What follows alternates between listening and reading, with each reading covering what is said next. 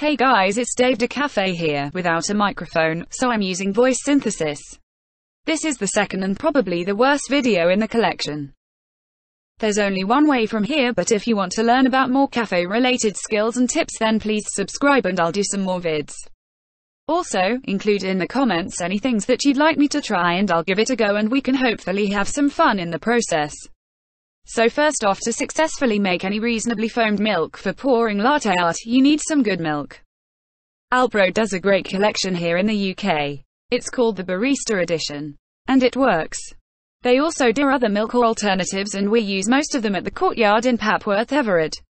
Secondly, you need a good base for your art. That means well-roasted coffee, preferably not too old.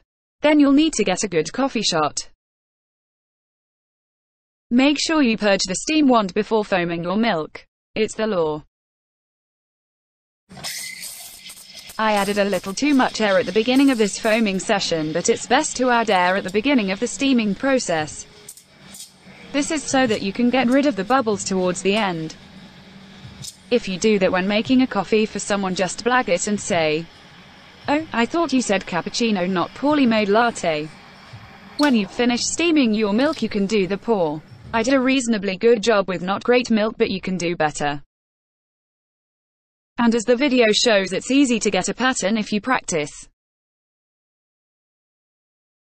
I hope you enjoyed the video. See you next time with the voice synthesis.